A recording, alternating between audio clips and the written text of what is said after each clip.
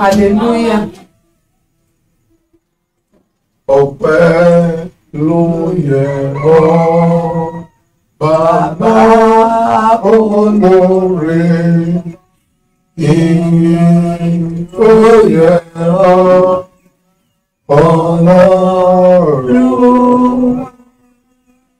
Hosana yẹ ọ́.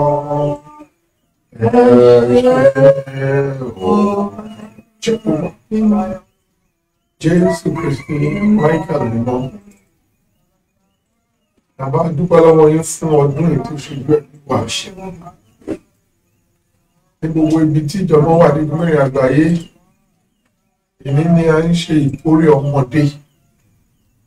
A dúpẹ́ fún àwọn ọmọ yìí tí ẹ fi fún wa láti tọ́jú. A dúpẹ́ fún àánú yín lórí wa. Olúwa gba ọpẹ́ wa. Àmín Jésù. Olúwa gba ọpẹ́ wa. Àmín Jésù. Jẹ́ kí ọwọ́ agbára rẹ̀ máa wà lórí àwọn ọmọ yìí. Àmín. Lè fi ògo fún Ọlọ́run. Àmín. Jésù Kristi. Àmín. Àmín. Àmín lórúkọ Jésù. I greet everybody listening to me this morning. Mo kí gbogbo ọkàn tó ń gbọ́ mi lówùúrọ̀ kùtù yìí. And I greet you happy children. Mo dẹ̀ kí wá pé a kú àjọ̀dún àwọn èso. As you all know, Bí gbogbo wa ti mọ̀. the Celestial Church of Christ. Káàkiri gbogbo ìjọ mímọ́ ti Kristi láti ọ̀run wá. Last Sunday in the month of June is the day we do children harvest round about the world. Gbogbo ọjọ́ ológun àkọ́kọ́ nínú oṣù kẹfà ni gbogbo ìjọ mímọ́ máa ń ṣe àjọyọ̀ àìkórè àwọn èwe. And this is another opportunity for us to talk to ourselves about our children, about our home, about what God gave us to monitor.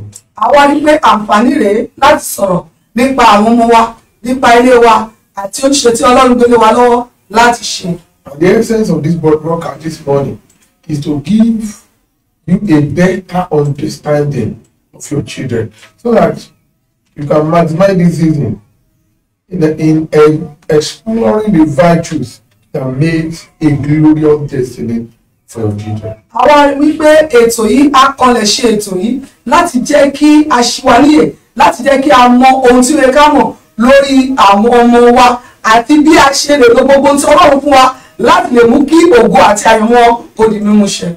And this morning I shall be teaching on the topic children are blessings but not burdens. A rí wípé a fẹ́ sọ̀rọ̀ lórí ohun tí a ń pè ní ìbùkún ní àwọn ọmọ jẹ́, wọn kì í ṣe ẹrù.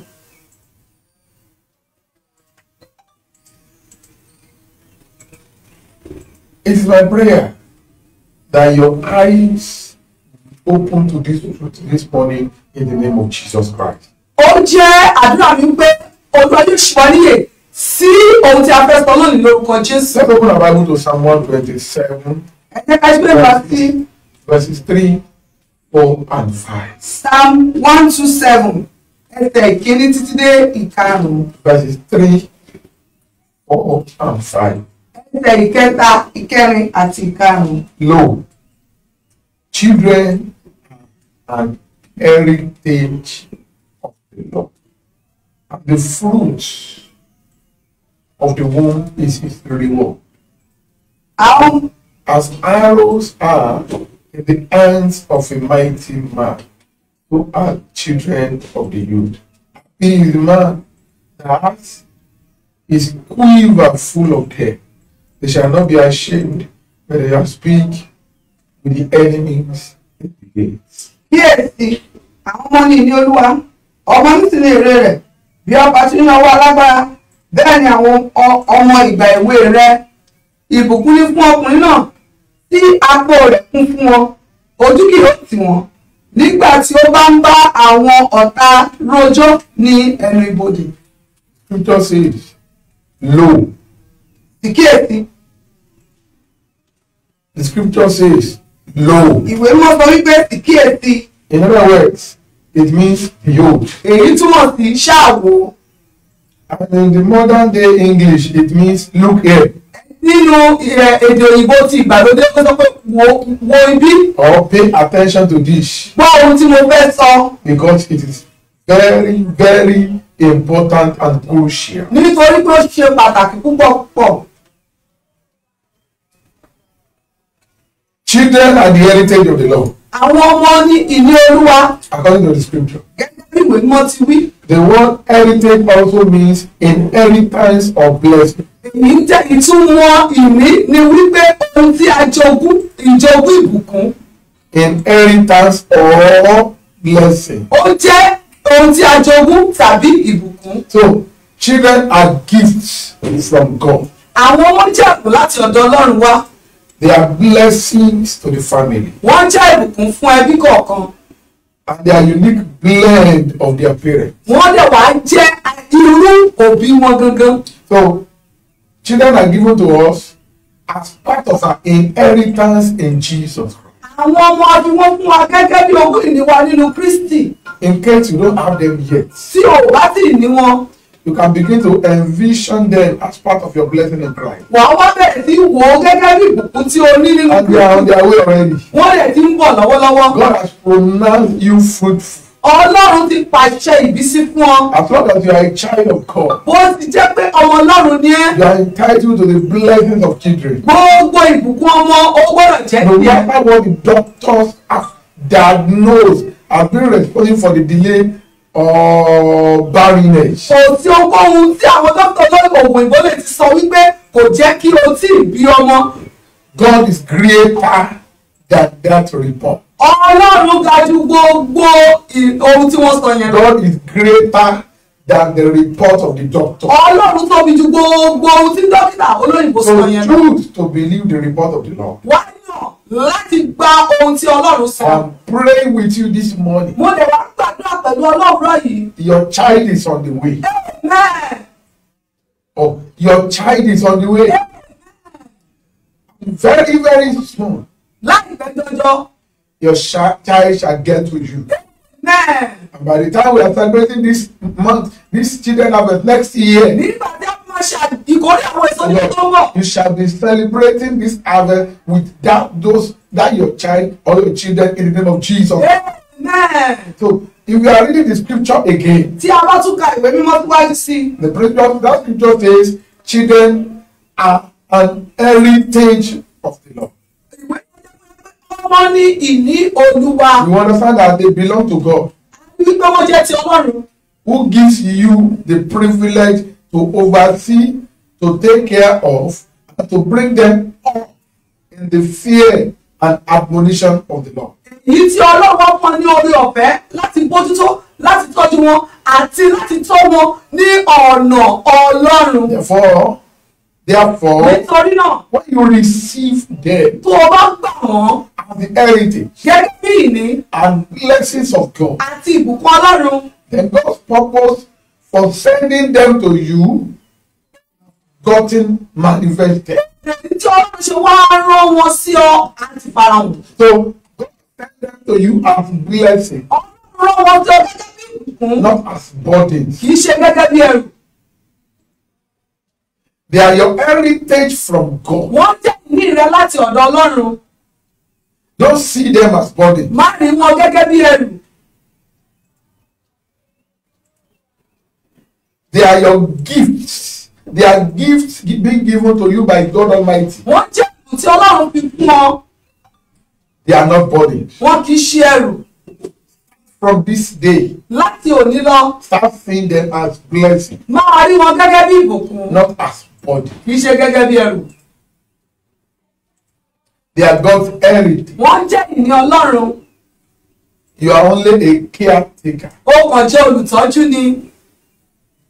God gave them to you to nurture, Ọlọ́run fi wọ́n fún ọ láti tọ́, to mentor, láti darí wọn, and to grow. àti láti wò wọ́n dàgbà. As many as are trusting God today for the fruit of womb, Gbogbo ẹnikẹ́ni tó ń wojú Olúwa fún èso ti inú. I speak over your life this morning Wọ́n sọ̀rọ̀ àṣẹ sórí ayé rẹ lónìí. that your desire will come to pass. Amen. In the name of Jesus Christ, your desire will come to pass. Gbogbo ẹ̀yin tẹ́ ń wojú Olúwa fún ọmọ. Those of you that desire the fruit of the womb, Mo fi oore ọ̀fẹ́ ọjọ́ èní súre fún yín. I use them as a point of contact. Èrò ọkàn ẹ Your desire láti rí ọmọ tiẹ̀ gbẹ́jọ́. to be able to carry your own child. A wá sí ìmúṣẹ kankan lórúkọ Jésù. Mi lórúkọ Jésù. Ohunkóhun tó lè jẹ́ report látọ̀dọ̀ dọ́kítà. Whatsoever may be the report from the doctors, Fi ẹsẹ̀ gbẹ kan. just leave that aside Máa gbọ́ ohun tí Ọlọ́run sọ ó sì. and hear what the Lord is saying today. Ètò Ọlọ́run fún ayé ẹ. The plan of God for your Ní life, pé kó gbé ọmọ tiẹ̀ that jọ. you should carry your own baby. Tó gbọ́dọ̀ fún ẹni tiẹ̀. Because He must give you your Kì í own. ṣe tẹ́ni ẹlẹ́ni ló máa You tọ́jú. are not going to nurture Ó another gbọ́dọ̀ fún ẹ lọ́mọ Your tiẹ̀. own children He must give to you. Ìyẹn ni ẹ̀gún tiẹ̀. And that is your own gift. Ìyẹn ni ogún tiẹ̀. That is Tó your jẹ́ own ọmọ inheritance Ọlọ́run. from God. Tó bá tó ti jẹ́ ọmọ So Ọlọ́run. by your child, Jẹ́ àjogún orí you ọ̀fẹ́ yìí. must be a partaker. Ọ̀gbẹ́ni Kristi Jésù Olùgbàlà. Out of the breath of the Ọmọ Lord. aláyọ̀ tiẹ̀. That's your own Láti partaker. orí ìtẹ́ From the throne of God. Olúwa máa gbé yẹn. Mi lórúkọ Jésù. Tó bẹ́ẹ̀, To the extent. nígbà tá a bá ṣe àjọyọ̀ ilé ọdún tó By the bọ̀, time tí a bá ṣe àjọyọ̀ ilé ọdún tó bọ̀, wàá ṣe pẹ̀lú ọmọ tó bí. mi lórúkọ Jésù. Wàá ṣe pẹ̀lú ọmọ tiẹ̀. Mi lórúkọ Jésù. Wọ́n ló máa ṣe pẹ̀lú ọmọ tó bí inú. Mi lórúkọ Jésù. Má sọ̀rọ̀ ìtinú. Please don't lose hope. Di àgbélébùú ẹ̀ mú. Cling on to the cross. Má sọ̀rọ̀ ìtinú o. Don't lose hope. Má sọ̀rọ̀ ìtinú. Don't lose hope. Di àgbélébùú ẹ̀ mú. Hold and cling on to the cross. Ìwé mímọ́ sọ wípé The Bible says, ọmọ ni ìní Olúwa. oh, children are the heritage of God.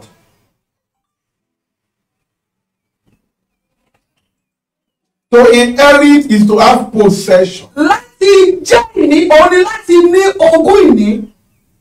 In other words, Ó túmọ̀ sí, children are God's property. èyí jáde pé àwọn ọmọ jẹ́ ogún Ọlọ́run. And we are caretakers. Àwa wá jẹ́ alágbàtọ́. Now, God is the owner of those children. Ọlọ́run ló ní àwọn ọmọ yìí.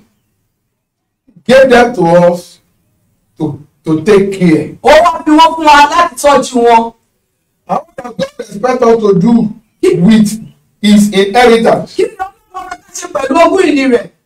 Verse 4 of that chapter says that the children are like arrows in the hands of a mighty. Ọmọ ìwé yẹn ẹsẹ̀ kẹ́rin sọ fún wa pé bí ọfà ti rí lọ́wọ́ alágbára ni àwọn ọmọ ìwé. What are arrows? Kí ni à ń pè ní ọfà? Arrows are weapons of war. Jẹ́ ohun ìjà ogun. Arrows are weapons of war. Ọfà jẹ́ ohun ìjà ogun.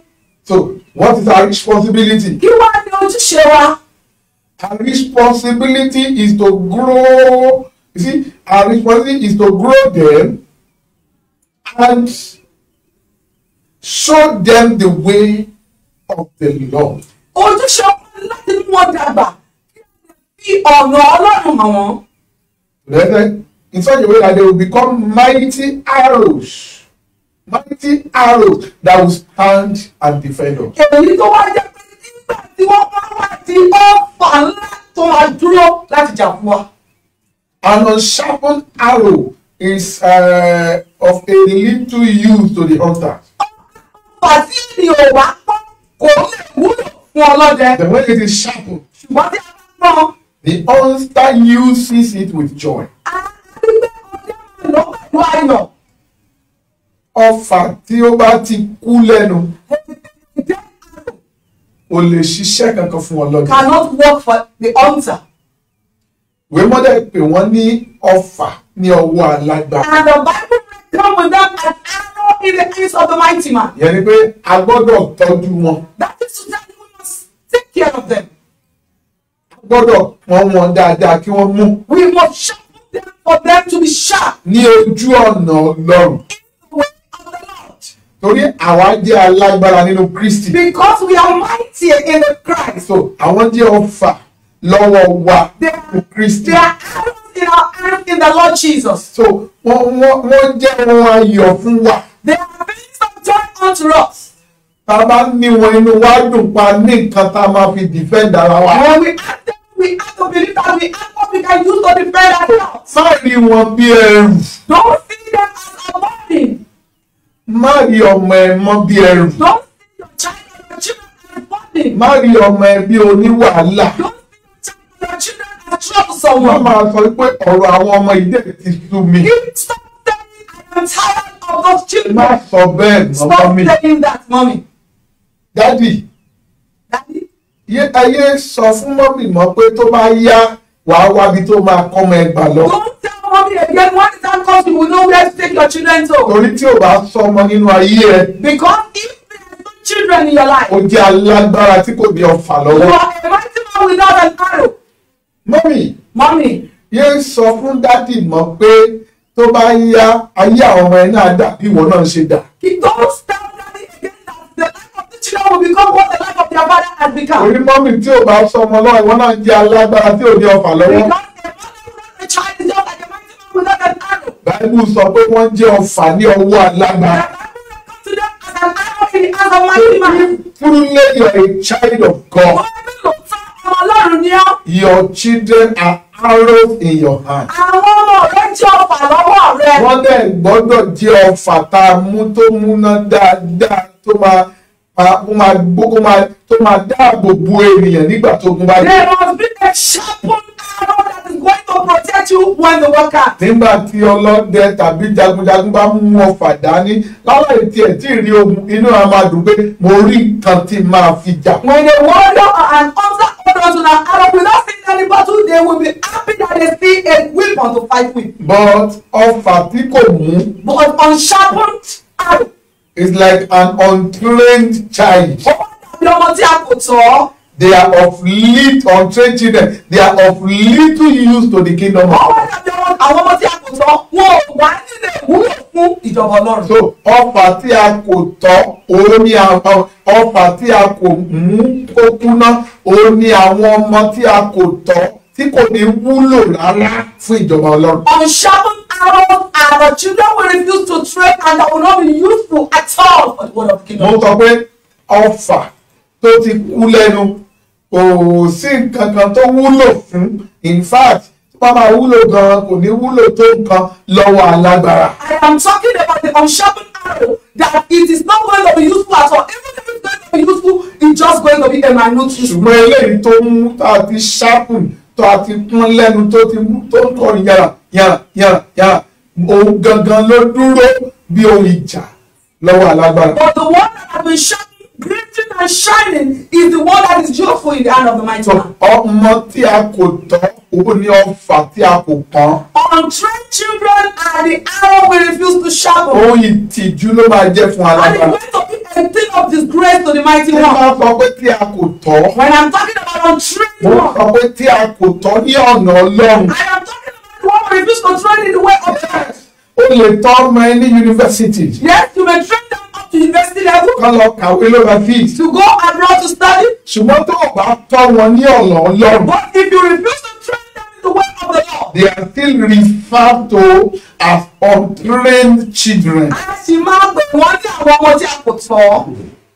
And they will bring disgrace to you and to your generation in the future. Wọ́n á dẹ̀ wọ́n tún ti bá ọ àti ìran rẹ ní ọjọ́ ọ̀la. Because untrained children are of little use, if at all, to the kingdom of God. Nítorí pé ọmọ tí a kò tọ́ òun ló tó bá ti ẹ̀ka wúlò ní ìwọ̀n So as parents bí or guardians, àbí you alábàájútó have a responsibility to train them in the ways of the Lord. ṣe láti kọ́ àwọn ọmọ yìí ní ọ̀nà Ọlọ́run. So when you do so, Tí o bá ṣe bẹ́ẹ̀, they will show forth the praise of God. wọ́n wá fi ìyìn Ọlọ́run hàn. Ojúṣe òbí ni mo ṣe ń sọ yìí. I am still talking about the responsibility of the parents. So Ọlọ́run mọ̀ kó wọn lé ẹ lọ́wọ́ kó lè bá òun tọ́ wọn ní ojú ọ̀nà ọ̀hún ni. God is to you for you to train them in the way of the Ìwọ Lord. kọ́ ló ni wọ́n. They do not belong to you. Ọlọ́run ló ni wọ́n. They belong to Ó God. kàn fẹ́ kó jèrè wọn. He just wants you to benefit from them. Gbogbo abiyamọ tó ń gbọ́ mi ní All parents listen to me before the of the world. gbogbo àwọn ọmọ tó wà lọ́wọ́ yẹn. All the children you are having, Ìwọ ló bí wọn o. whether they are yours Àbí wọ́n kọ́ ló bí wọn. or you adopt them, Lórúkọ Jésù Kristi. in the name of Jesus Wà á Christ. jèrè wọn. Nínú orúkọ Jésù. Mo fi orí ọ̀fẹ́ ọjọ́ ìní gbàdúrà. And you send the grace of today to pray with me. Ìgbé kíbi tó bá wà ní gun mẹ́rin ayé tó ti ń gbọ́ mi. Wherever you are in the four corners of the world watching and listening, Àárọ̀ ló ń gbọ́ mi. whether you are hearing in the morning, Ọ̀sán ló ń gbọ́ mi. you are hearing me at noon, Alẹ́ ló ń gbọ́ you are mi. hearing me at night, Àní Olúwa ní kí n súre yìí the láàárọ̀. Lord asked me to bless you this Gbogbo morning. ọmọ tó kó dání. Every children in your hand, Bóyá wọn ló bí wọn. maybe you are the one that gave birth to them, Àbí kì í ṣe wọn ló bí or wọn. you are not their biological Ó parents. ṣe làálàá lé wọn lórí. Toil and toil over them. Orúkọ Jésù Kristi ti In the Násárẹ́tì. name of Jesus Christ of Nazareth. Wà á jèrè wọn. Nínú orúkọ Jésù. Mo lè máa jèrè wọn. Nínú orúkọ Jésù. Mo lè máa jèrè wọn. Nínú orúkọ Jésù. Orí olórí ò ní gba ìṣe rẹ̀. Nínú orúkọ Jésù.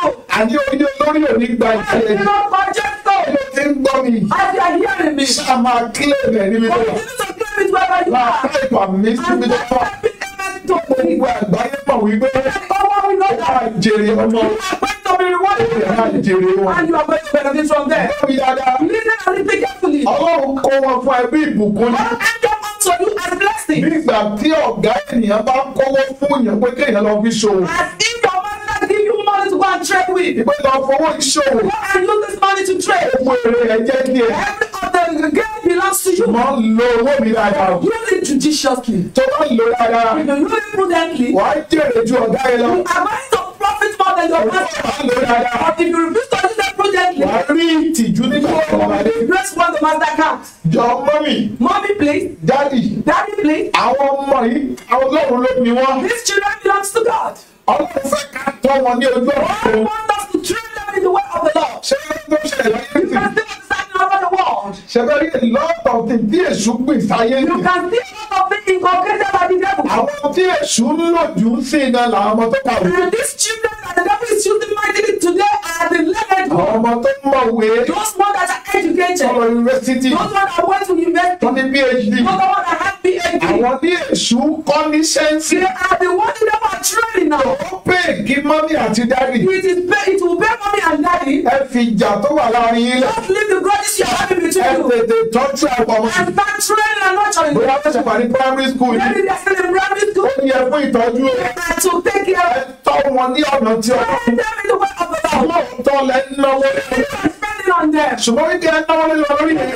Spending on them is not enough. Tó gbọ́dọ̀ fi ẹsẹ̀ wọn ní ọ̀nà You ọlọ́run. must establish your faith in the way of the Lord. Ẹ̀sọ́ wọn di ọmọ ilé ẹ̀kọ́ tó And ní. turn them to a Bible study class. Ẹ mọ́nítọ̀ wọn. And monitor them. Bẹ́ẹ̀ ṣe lọ mọ́nítọ̀ wọn ní skul wípé wọ́n lọ classes. As you monitor them in classes when they go to school. Bẹ́ẹ̀ ṣe ń pe àwọn tíjà wọn ní skul wípé ṣé wọ́n respond sí education wọn dáadáa. As you call their teachers in school, or whether they are responding to what they are being taught. Bẹ́ẹ̀ náà ni kẹ́ ṣe mọ́nítọ̀ wọn ní Sunday school ní children department ní youth department wípé ṣé wọ́n respond sí biblical education wọn. Also, you should monitor them in the children department, in the youth department, whether they are responding to their biblical Ẹ education. má kàn kó wọn síbẹ̀. Don't just put them there Kẹ́ wá kó bisikíìtì fún wọn. and give them biscuits. Ẹ má kàn kó àwọn ọ̀dọ́ síbẹ̀. Don't just put the youth there. Kẹ́ wá ní ṣe báwọn náà ti lọ And fẹ́lẹ́. then they are going to fellowship. Ẹ ní láti mọ́nítọ̀ wọn. You need to monitor them. Ẹ ní láti pe coordinator of youth fellowship. You need to call the president of the youth fellowship. Báwo ni character lágbájá? What character is this? Báwo ni attitude lágbájá? What is the attitude of us? Látúndélé. When they come out, Ọlọ́dẹ̀dẹ̀ jọ. truly you are going to talk to them. Jókòó sọ̀rọ̀ Ọlọ́run tẹ́ ẹ gbọ́ papọ̀. You are going to sit down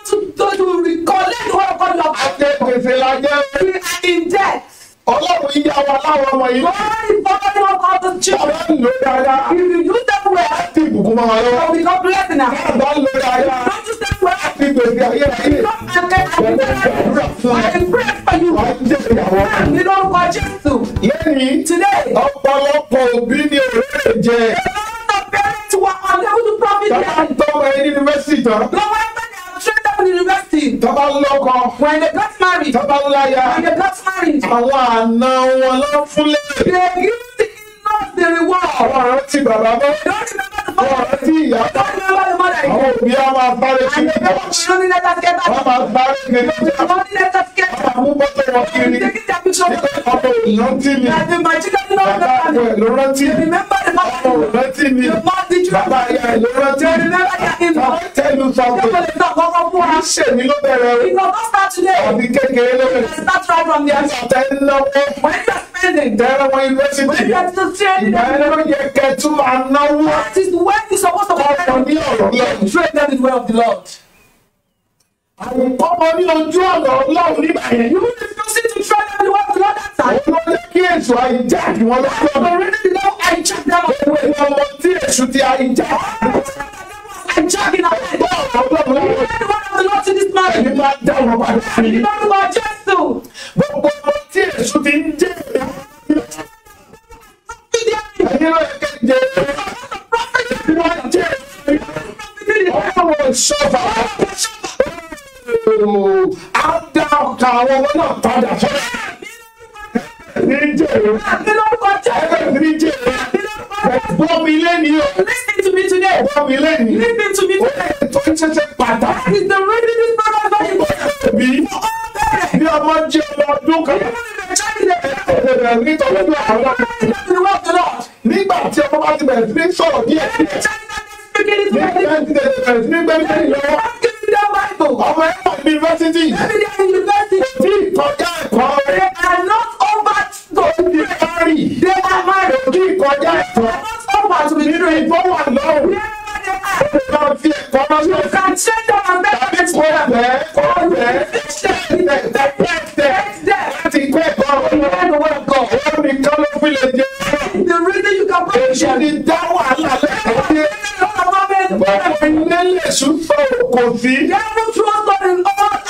Bó ṣe bí òkò yẹn ṣe gba ìdílé kọ̀ọ̀kan ló yàtọ̀. Èṣù ó wọ inú ilé kọ̀ọ̀kan lọ. Bó ṣe gba ìbí kọ̀ọ̀kan ló yàtọ̀. Mo gbàdúrà fún ẹ lọ́wọ́. Ibikíbi tí òkò èṣù ti bà ẹ́. Ó lójú kò lójú. Àrí máa wò sùn lójú. Òun tó ń rò ní kọ̀kọ̀ tó wà á. Ọmọ yẹn lórí ìkan nínú wa. Nítorí gbogbo olóòrè dá o. Gbogbo lágbájá. Àkùdẹ̀ rí báyìí kékeré. Ẹni tó kọ́ ẹ lọ. Ọlọ́run tó ẹ̀ wáyé. Nípa nìkan. Má bẹ̀rù. Òkú Ọlọ́run ti sọ̀rọ̀. Olúwa tún ayé ọmọ. Olúwa tún ayé ọmọ náà ṣe. Ó máa jèrè ẹ̀. Bí agbára ẹ̀jẹ̀ Kristi, ó máa jèrè ẹ̀. Àwọn jẹ́ tuntun ṣe òbí ìdílé kan tó wà. Tí òbí kò bá ronú ní ọmọ kan. Àwọn ẹ̀dá tó èyí kan máa wà. That you will be looking at her. Ibo mo ti rélé. Where have I sent this one? Kò dẹ̀ dàbí àwọn tó kù. And he was or she was not like the other one. Ṣé kí ló ṣe mí nígbà tí mo bí? What is happening to me? When what happened to me? I got Kí ló ṣẹlẹ̀ sí mi? what happened to me? Èèyàn máa rò ó bí ẹni pé òun ṣì bí. You will be thinking as if you are busy. Wo ọmọ tó dà bẹ́ẹ̀ nínú ilé All the children that are like that in your family, tó dà bẹ́ẹ̀ nínú ọmọ tó bí. that are like that in your children, Mo gbàdúrà ní orúkọ Jésù Kristi ní àárọ̀. I pray in the name of Jesus Christ this morning. Wọ́n á di ọmọ ìdùnnú fún ọ. Be the God of Jesus. Wọ́n á di ọmọ ìdùnnú fún ọ. Be the God of Jesus. Wọ́n á di ọmọ ìdùnnú fún ọ. Be the God of Jesus. Ohun tó wù kó lè ṣẹlẹ̀. Whatsoever might happen, Ọmọ yẹn that child, àwọn ọmọ yẹn that children, ní orúkọ Jésù Kristi in the name of Jesus Christ. wọ́n á di ọmọ ìdúró. Ní orúkọ Jésù. tó o ṣe rí àwọn ọmọ yẹn ló máa determine bó o ṣe máa jèrè wọn. The way you see those children, it will determine how you are going to profit within them. The Bible says in Proverbs chapter 23 verse number 7. Ìwé mímọ́ sọ kankan nínú òwe orí kẹtàlélógún ẹsẹ̀ ìkeje. That for as he thinketh in his heart, so he is. Nítorí pé bí o ti rò ní ọkàn rẹ bẹ́ẹ̀ ni ó rí. So o gbọ́dọ̀ lè máa rò lọ́kàn ẹ pé àwọn ọmọ yẹn ìbùkún ni wọ́n jẹ́ fún ẹ, wọn kì í ṣe wàhálà. You must be able to be thinking within you that these children are blessings and not burden unto you. If you open your Bible to Jeremiah chapter number 1. Tó bá jí bẹ́ẹ̀ tí ìwé wòlíì Jeremáyà orí kìíní. Verses 11 and 12. Ẹsẹ̀ ìkọkànlá àti ìkejìlá. Ìwé mọ́ sọ pé. Moreover, the word of the Lord came unto me, saying, Jeremiah, what seest thou? And I said, I see a rod of an almond tree. Then said the Lord unto me, thou art well seen, for I will hasten my word to perform it. I will hasten my word to perform it. Ọ̀rọ̀ bá sọ bí wá pé Jeremáyà kí ni ìwọ rí? Èmi sì wí pé mo rí ọ̀pá igi ámọ́ọ̀dì. Olúwa sì fún mi pé ìwọ ríran rere nítorí tí èmi ó kíyèsí ọ̀rọ̀ mi láti mú ṣẹ. There are quite a number of parents Ọ̀pọ̀lọpọ̀ àwọn òbí ló wà. Who see their children as burdens. Tí wọ́n rí àwọn ọmọ wọn gẹ́gẹ́ bí ẹrù wíwo. When the children do something wrong, Tí àwọn ọmọ ẹgbẹ́ ṣe nǹkan tí kò tọ́. instead of them standing up to their responsibilities, Dípò kí wọ́n dìde sí ojúṣe wọn. they look at that child as difficult and troublesome. Wọ́n rí ọmọ yẹn gẹ́gẹ́ bí ọmọ tó le tó dẹ̀ ní wàhálà. Wọ́n ní òun lé ní tiẹ̀. He is a very troublesome child. Wọ́n ní oníjàgbọ̀n lòun. Very, very hard. Jọ yé pe ọmọ ẹ lóníjàgbọ̀n mọ́. Please don't call your child a troublesome one. Pe ọmọ ẹ lọ́mọ líle mọ́. Don't call your child a hard child again. Pè ní bùkún. Call him or her a blessing. Ìbùkún lolúwa pè. God called them blessing. Heritage lolúwa porúkọ wọn. Ogún ìní, that is the name given today. Ọlọ́run ò pè wọ́n lọ́mọ líle. God did not call them a hard Owó tó bá ti pè wọ́n lọ́ máa jẹ́ o. Whatsoever you call them, so they will be. Ohun tó bá ti pè wọ́n lọ́ máa jẹ́. Whatsoever you call them, so they will be. When you see a child as a burden in your life, that child will truly be a burden to you. Ọmọ yẹn máa jẹ́ ìwúwo fún ọ nítòótọ́. See them Rí wọn. and look them with your spiritual eyes as blessings of the Lord. Wò wọ́n kó tẹ̀wá sí ojú ẹ̀mí rẹ̀ rí wọn wípé ìbùkún ni wọ́n jẹ́ láti ọ̀dọ̀ Tó Ọlọ́run. bá ti rí ọmọ ẹ báyìí, Whenever you see your child or your child, ó rí fọ́tò ọmọ ẹ, or you are seeing their picture, máa rí wọn bí ìbùkún látọ̀dọ̀. see them spiritually as a blessing from God. Proverbs chapter 10 Òwe ìkẹwàá 22 says, ẹsẹ̀ the kejìlélógún. blessings of the Lord, it maketh rich, and he added no sorrow with it. Ìbùkún Olúwa ní mú ní ìlà, kì í sì fi làálàá pẹ̀lú rẹ̀. So God does not want to bring sorrow to your life through your children. Ọlọ́run fẹ́ mú ìbànújẹ́ bá ọ nípasẹ̀ àwọn ọmọ yìí. Ọlọ́run ò fún ẹ lọ́mọ torí kó lè fún ẹ ní bànújẹ́. God did not give you these children so that they become sorrow to you. Ọlọ́run ò fún ẹ lọ́mọ torí kó má bàa ní ìsinmi. God did not give you children so that you will not have rest. So má rí ọmọ kan nínú ọmọ ẹ bí ọmọ oníwàhálà. Don't see any of your children as a troublesome. There's a message for parents this year. Eléyìí ni ọ̀rọ̀ fún àwọn òbí ní ọdún. Má rí kankan nínú wọn bí ọmọ ìsọnù. Don't see any one of them as a very cruel child. Ẹnìkan ní ìsọnù máa lọ̀rọ̀ ọmọ mi. Someone will say, "This child is so cruel." Ọmọ ẹ ò ní jọmọ ìsọnù. Àmì lórúkọ Jésù. Ẹlòmíà ní pé mo ti fi ilẹ̀ sí tẹ̀ ibi tó bá dẹ̀ bàdé mo kúkú try tèmi ọmọ kan ò lè pa mí torí mi ò pa ìyá mi ò pa bàbá mi. Please, it is your responsibility to train them, to tutor them, to mentor them on the ways of the Lord. Never say again, "I am going to leave this child. I have tried my own best, though if my best is not enough." Jọ̀ọ́ rí àwọn ọmọ yìí nítorí pé ojúṣe wa ni láti tọ́ wọn, láti kọ́ wọn àti láti tọ́ wọn ní ọ̀nà Ọlọ́run. So If God says that your child or your children are a blessing, then He will make His word good in your life. Sọ wípé àwọn ọmọ rẹ ìbùkún ni wọ́n, Ọlọ́run á jẹ́ kí ọ̀rọ̀ rẹ̀ kó ṣẹ nínú ayé wọn sí rere. I'm not saying that children will not behave somehow. Mi ò sọ pé àwọn ọmọ ò ní hùwà kan. But whatever you might have been experiencing in the life of your child, Ohun tí o bá ti ní là kọjá àti o ti ní ìrírí nínú ìgbésí ayé ọmọ rẹ. I pray that the power of God will reach those children. Amen. No matter how troublesome they are, Bó tilẹ̀ wù kí wọ́n ní ìjọ̀gbọ̀n tó. God will turn their life around for good in Jesus. Amen. So, ohun tó gbọ́dọ̀ mọ̀ nìyẹn. This is what you must know. Gbogbo ilé tí ọmọ ò bá ti padà di ìbùkún. Every home that the children refuse to become blessing. Ẹgbọ́n kan tí verse 5 of that Psalm 127 sọ. Hear what verse 5 of Psalm 127 It says. says, Ó sọ pé, happy is the man that has his quiver full of them. They shall not be ashamed, but they shall speak with the enemies in the gate. ìbùkún ní fún ọkùnrin náà tí apò rẹ̀ kún fún wọn, ojú kì yóò tì wọ́n nígbà tí wọ́n bá àwọn ọ̀tá wọn rojọ́ ní ẹnu ibodè.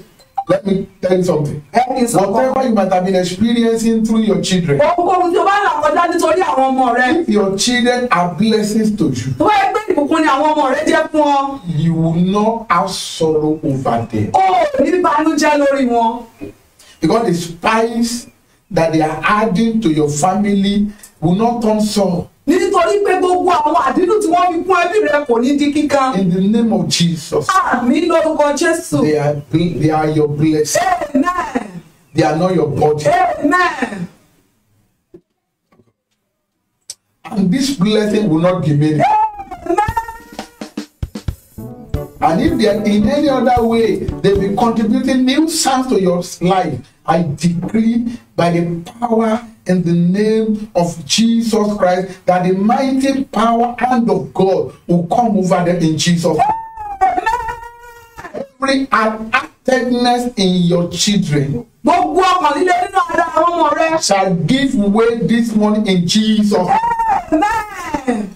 God will make them blessings for you. Ọlọ́run tó fún ọ ní ìbùkún fún ọ. Cause you to rejoice over them in the name of Jesus. Amen. Great shall be your peace. Amen. You shall not meet heaven in Jesus. Amen. So I beg you, Mo bẹ̀ wá. always see your children as products of grace, which is only available to the redeemed of the Lord. Máa rí àwọn ọmọ rẹ gẹ́gẹ́ bí ohun tó jáde láti inú orí ọ̀fẹ́ tó dẹ̀ wà fún àwọn tí a ti rà padà. Yeah. And lastly, before I go, Ní àkótán kí a tó lọ. parents, listen very well. Ẹ̀yin òbí, ẹ jẹ́ ká tẹ́tí láti gbọ́. You have one big responsibility. A ní ojúṣe ńlá kan láti ṣe. And that responsibility is Ojúṣe ńlá ìwá ni. you must give your children back to God. Ó gbọ́dọ̀ fi àwọn ọmọ rẹ fún Ọlọ́run. It is your responsibility. Ó jẹ́ ojúṣe wa. God gave you so that you can train them in the way of the Lord. Ọlọ́run fi wọ́n fún ọ kí o bá lè kọ́ wọn ní ọ̀nà Ọlọ́run.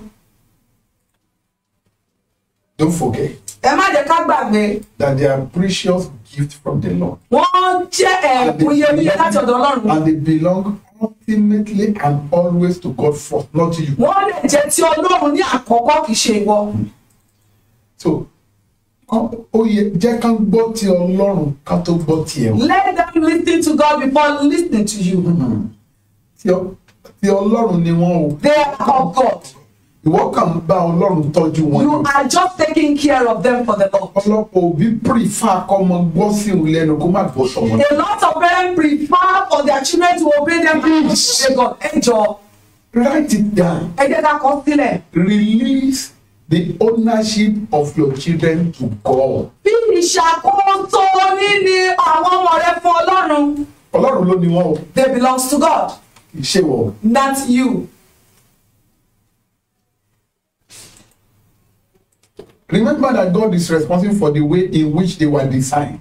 And listen, for the way in which they were designed. And God has already known the plan and purpose for their future. Ọlọ́run ló mọ bí ó ṣe ṣètò ayé wọn, ó dẹ̀ ti ní ètò àti èrèdí fún ayé wọn. But your own is to show them the way. Ti ẹni láti fi ojú ọ̀nà hàn wọ́n. Let me say this morning. Ẹ jẹ́ kí n sọ eléyìí láàárọ̀ yìí. God has been asking us Ọlọ́run ti ń béèrè lọ́wọ́ wa to put many things on his altar. wípé ká fi ọ̀pọ̀lọpọ̀ nǹkan sí orí pẹpẹ rẹ̀. And you'll be doing it. Ayẹ̀ tí ń ṣe. But it remains one thing. Ṣùgbọ́n ó kù nǹkan kan. He's asking every one of us who are parents Ó ń gbogbo wa tí a jẹ́ òbí to bring our children and put them on the altar. wípé ká kó àwọn ọmọ wa lágbè wá sí orí pẹpẹ òun. It's only then they can become blessing to us. Nígbà náà ni wọ́n tó jẹ́ ìbùkún fún wa. Let me give you some biblical examples Ẹ̀yin fún wa ní àpẹẹrẹ Bíbélì.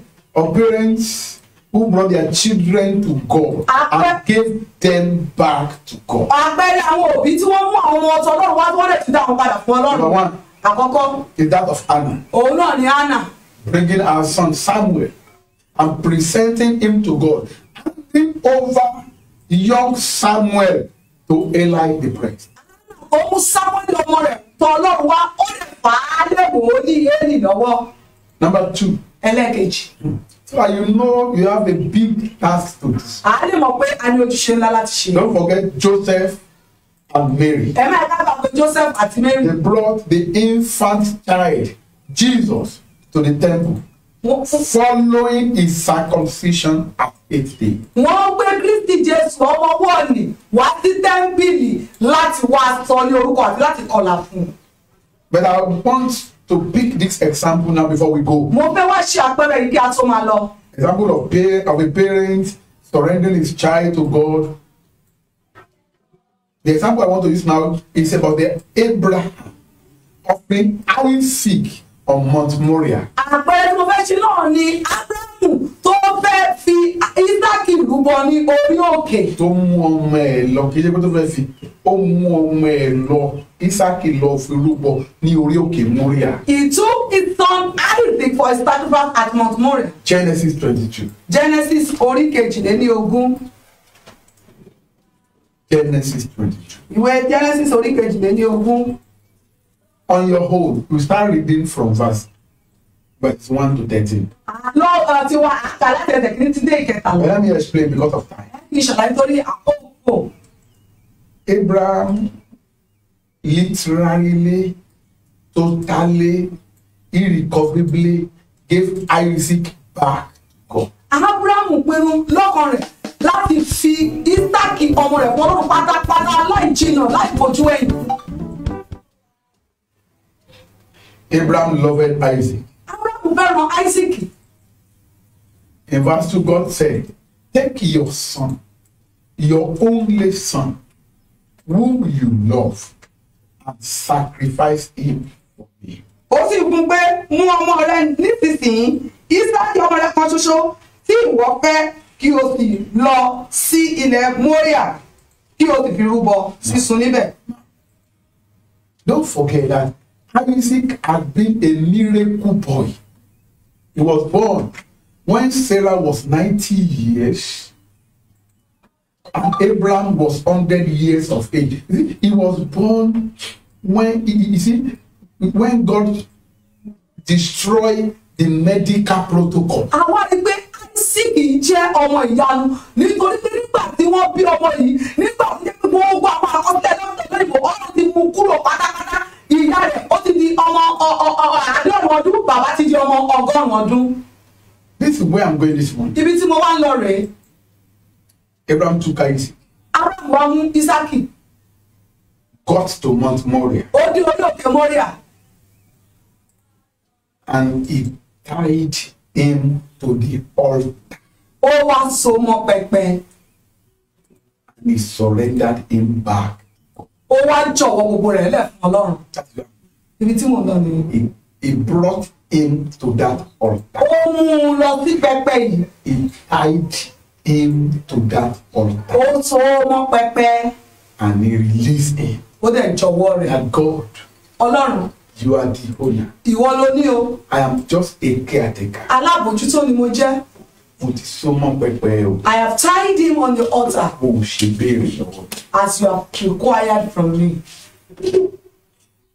Spiritually, that's what God wants you to use to do concerning your children. Nínú ẹ̀mí ó dáná kó ṣe nítorí àwọn ọmọ rẹ nìyí. To give those children back to God. Láti fi àwọn ọmọ yẹn padà fún Ọlọ́run. Kì í ṣe pé kó máa mú wọn lọ church kó lọ sún wọn pẹ̀lú. No, give them back. Show them God.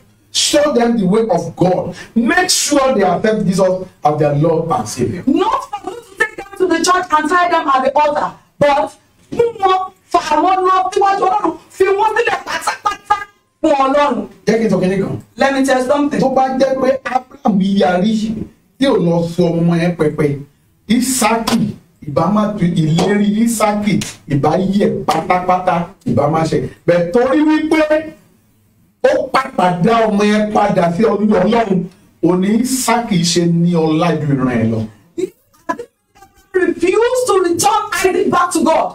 The promise of Isaac wouldn't have come to pass, but because he surrendered him wholeheartedly completely to God, that is the reason. Isaac was blessed more than his own generation. Isaac would have lived and died in obscurity.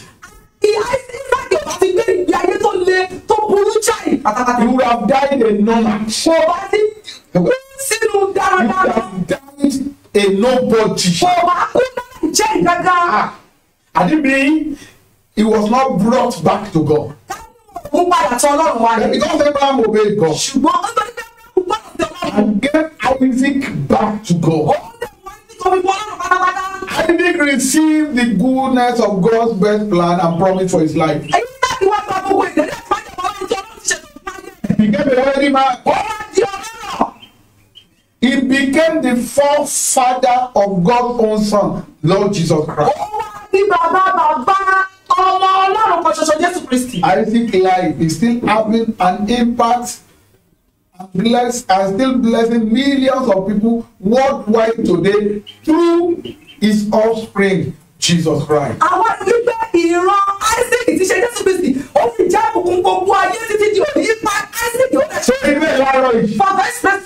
Let us learn from Father Abraham. Daddy, learn from Abraham. Mommy, learn from Abraham. If we refuse to give our children back to God, if we fail to give our children back to God, we may as well be forfeiting God's best plan and purpose for their life. But when we entrust our children back to God, we secure them the covenant of God's best purpose and plan for their life. And that is what must happen. If we don't return them back to God, their glory will never speak. You see children of university. Truly they went to university. PhD. Truly they have PhD. But their glory did not speak. Yes. Yes, truly they study abroad. Yes, their glory does not speak. Listen to me, man. And the glory of me not project to. Lórúkọ Kristi lórúkọ mi á fọ́. Mi lórúkọ Jésù. Sàmì dáadáa ti parí lórúkọ mi á fọ́. Mi lórúkọ Jésù. Ṣé bí Isaac níyà? Ìyá rẹ̀ bí Abraham lọ fún àwọn lọ.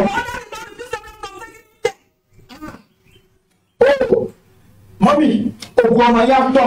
Mi lórúkọ Jésù. Gbogbo ọmọ tó dàbí ẹni bó ti ní sáǹsì yẹn. Constitution instance. Oh, mu sìgá ọmọ ẹ ti mu sìgá. You don't smoke, your children are smoking. Oh, mu tí ọmọ ẹ ti mu tí. You don't drink alcohol, your children are drinking. Church nìkan ló mọ̀, ọmọ ẹ ti lọ ṣẹ́fà. You go to church alone, your children are going into it. Ọmọ ẹ ti di chairman ní secret court. Your child has become a chairman. Bọ́ọ̀lù yá bí amọ́kọ́dà. Hear me, dad. Hear me, dad. Dárúkọ àwọn ọmọ ẹni tó yẹ. Ẹ̀rí agbára ọlọ́run lọ́jọ́ yìí. Ọlọ́run á pàdé àwọn ọmọ rẹ̀. Yẹ kò múnú ẹ̀dùn. Àwọn múnú ẹ̀dùn. Ó dàgbà ìṣe wọ́n láàrin. Ọlọ́run á gbọ́ àwọn ọmọ ẹ̀dùn. Ọmọ ọlọ́run á gbọ́ àwọn ọmọ ẹ̀dùn. Olúwa ní ọkọ ọba. Olúwa ní ọkọ ìjòyè. Ẹ ti wú yẹ tọ́mọ yẹn. Wọ́n ti kọ́ ka ẹ̀yìn rẹ̀. Ẹ̀dá bí ọkọ̀ ọkọ̀ á di ọkọ̀ ó ṣàwọ̀ ọmọ ẹ ti lọ jọlọ yàwó. Come to an occultist. Evangelist ni ẹni jọ. You are an evangelist in the church. Bible teacher ni mọ́mí ní church. Mommy is a Bible teacher in the church. Ọmọ ti lọ di chairman kẹ́kẹ́ club. Then your child has become a Ẹ̀rọ church. kẹ́kẹ́ tó ti kò gbọ́. You speak to them that used to hearken. A lot of gbèsè lọmọ ẹ dálẹ̀. He is causing a lot of death on you. Ṣùgbọ́n lẹ́yìn ọlọ́run ni kì í sọ But pé they never ask me to tell you. níbi agbára òkùnkùn tó wọnú ayé ọmọ náà. Ẹ̀rí mọ̀ gba àwọn àlejò. Wọ́n fi ìbẹ̀rù wojo jáde níbi kọ́lá fi wọ́n. Òun tó wà níbi kọ́lá fi wọ́n. Lórúkọ Jésù mo ní kó jáde. Mo ní kó jáde. Kí ọmọ ẹ wá padà di bùkún. Nínú orúkọ Jésù. Ayọ̀ Ọlọ́run kó wá rí. Àmín. Mo gbàdúrà lẹ́ẹ̀kan. I pray once again. Ilé kọ̀ọ̀kan kó láyọ̀. Àmín Jésù. Kó ní bùkún. Àmín. Kó ní ọlá. Àmín. Kó láyọ̀. Àmín. Gbogbo ọmọ yín kó dàbí Ísákì. Àmín lórúkọ Jésù. Ẹ̀dá wọn padà f'Olúwa. Àmín. Kó di bùkún. Àmín. Ohun tí Ọlọ́run ti sọ nípa wọn láti kékeré kó bẹ̀rẹ̀ sí ní ṣẹlẹ̀. Àmín. Torí Ọlọ́run kò ní sọ ibi nípa ọmọ. Amen. Ayọ̀ tí Ọlọ́run ti pè fún wọn kán máa kó bọ̀ láyé láti èní lọ kán bẹ̀rẹ̀ sí ní lo ayọ̀ náà. Àmín lórúkọ Jésù. Ògo ọmọ yá fọ̀n. Àmín. Ògo ọmọ yá fọ̀n. Àmín. Lórúkọ Jésù ògo ọmọ yá fọ̀n. Àmín lórúkọ Ògo ọmọ yá fọ̀n. Àmín. Jésù Kristi Olúwa wa. Àmín. Ṣé kí orí ọ̀fẹ́ mi ọba? Mímọ́. Tí ọmọ tẹ̀lé mímọ́. Mímọ́. Mo gbàdúrà fún gbogbo òbí. Gbogbo òbí tí kò tí ì mọ Kristi. All the parents that are yet to know Christ. Ẹ kàn ń lọ church. You just going to church. Ẹ ní Kristi. You don't have Christ. Ẹ lọ ń ṣèkórè. You just go to observe harvest. Ẹ ní Kristi. You have no Christ in you. Ẹ ń jẹ chairman church. You are the chairman of the church. Ẹ ní Kristi. You don't have Christ in you. Ẹ ń jẹ chairlady You church. are cheerleading in the church. Ẹ ń jẹ ìyá àdínní You church. are doing the yard Ẹ ń in the jẹ ìyá church. ẹgbẹ́ káàkiri You are church. all over the places. Ẹ ní Jésù. But you don't have Christ. Lénìí Today, mo gbàdúrà fún I pray for you. ẹ̀mí Ọlọ́run The Spirit of God tó máa jẹ́ kó ní Kristi that will make you to have Christ. wọnú ẹ̀. Àmín. Ó ti wọnú ẹ̀. Àmín. Ẹ̀mí ìrònúpìwàdà. The spirit of repentance. Ẹ̀mí ìrònúpìwàdà. The spirit of repentance. Tó máa jẹ́ kó yí padà kúrò ní ọ̀nà tí kò yẹ kí wọ́n gan rìn tí wọ́n náà rìn. That will make you to change from your bad ways you are trending. Torí ọ̀pọ̀lọpọ̀ ẹlòmíì ọ̀nà tó ń rìn lọ́mọ ẹ̀ náà lọ rìn. Because a lot of parents, the way they trend, that is the way their children Wọ́n follow. rìn ní kọ̀kọ̀. They are treading Wọ́n gbà in pọ̀ ọmọ yẹn ò rí wọn. They forget that the children did not see them. Ẹlẹ́dàá àwọn ọmọ rí ní àjò But tó the rìn. creator of those children, they saw Òun you. la mọ́nà ṣe rírìn kún. That is the reason they were well off. Láti èní lọ. But from today henceforth, Torí pé o ní ọkàn láti ronú pìwàdà. because you have the spirit of repent, Ẹ máa rìn ẹ́ lọ́wọ́. àmín Jésù, Wàá jèrè àwọn ọmọ yìí. àmín olórúkọ Jésù, Ẹ máa rìn ẹ́ lọ́wọ́. àmín. Torí pé o ṣe tán lénìí. Because you are ready today, Pé o bẹ̀bẹ̀ o ti ń bẹ Ọlọ́run lọ́kàn ẹ̀ fún ìdáríjì. you have been beseeching God for forgiveness. Bẹ̀rẹ̀ sí ní bẹ Ọlọ́run Olúwa dáríjì ní gbogbo ìrìnàjò tí kò yẹ kí mo rìn tí mo rìn. That beseeching God, Lord, forgive me every of the journey I ought not to have taken and have taken. Àtorí pé o ti ń bẹ Ọlọ́run. And because you are beseeching God, Ọlọ́run á dáríjì. àmín lórúkọ Jésù. Mo dẹ̀ mọ̀ pé ń sìn you are now a child of God. I know now o ti di ọmọ Ọlọ́run. He loves you. Ó fẹ́ràn He loves you. ó fẹ́ràn rẹ. And he will never leave Kò you. dẹ̀ ní fi ọ́ sílẹ̀. Please, Jọ̀wọ́, as parents, gẹ́gẹ́ bí òbí, read your Bible ẹ daily. jẹ́ ká ka Bíbélì wa lójoojúmọ́. Obey the word of the Ẹ Lord. jẹ́ ká gbọ́ àṣẹ Ọlọ́run. And fellowship with Bible believing people. Ẹ jẹ́ ká ní ìdàpọ̀ pẹ̀lú àwọn ilé ìjọsìn tó yẹ pé wọ́n gba Bíbélì àti Ọlọ́run gbọ́. Jẹ́ kí n sọ kìíní kan fún Let ọ. me tell you something. Sẹ̀lẹ̀ is not a club house. Sẹ̀lẹ́tà kì í ṣe ilé ijó. Pẹpẹ ló wà ń bẹ̀. We have altar there Nígbà tí ń sin Ọlọ́run. where we worship God Kàdé ń gbọ́ ọ̀rọ̀ Ọlọ́run. and listen to what God and we follow the doctrine of God. Nothing there. So it's not a club house. Kì í ṣe ilé ijó. So tẹ́ bá ti ń lọ ibi tó yẹ pé ó ti dàbí club house. If your church does not change you, please change your church. Tí ìjọ rẹ ò bá yí ẹ padà, sí ìjọ tó ń lọ. Yóò gbọ́dọ̀ jẹ́ ibi ìbólà ó dúró Dúró de Jésù. táwa yóò ti rí ilé ẹ̀sìn láwa yóò rí Jésù. tó bá gbé bí parish tó ń lọ. If the parish you are going, dípò kò rí Jésù. instead of you seeing Christ, fáìlì ijó ló lọ ń kọ́ lọ́tọ̀ you are learning the style of Christ. that's a picnic. Èyí jẹ́ ilé it's not the selected church of kò Christ. lè ágbọ̀n ní jẹ́ káyé ọmọ ẹni You will not ìgbà have love of children to be meaning. mo gbàdúrà fún ẹ I pray for you. Olúwa fi ẹ mọ́nu Àmín Jésù. ayọ̀ Ọlọ́run àti ẹ̀tí wa Àmín. Jésù Kristi Olúwa wa. Àmín, àmín, àmín lórúkọ a kú Jésù. ọdún o We greet a kú everyone. ọdún o We salute you. Happy juvenile. ògo ìbùkún ìkórè ajẹ́tìdílé kan Àmín lórúkọ Jésù. hallelujah méje sí Olúwa. God bless you all. Amen. Ọmọ kékeré ló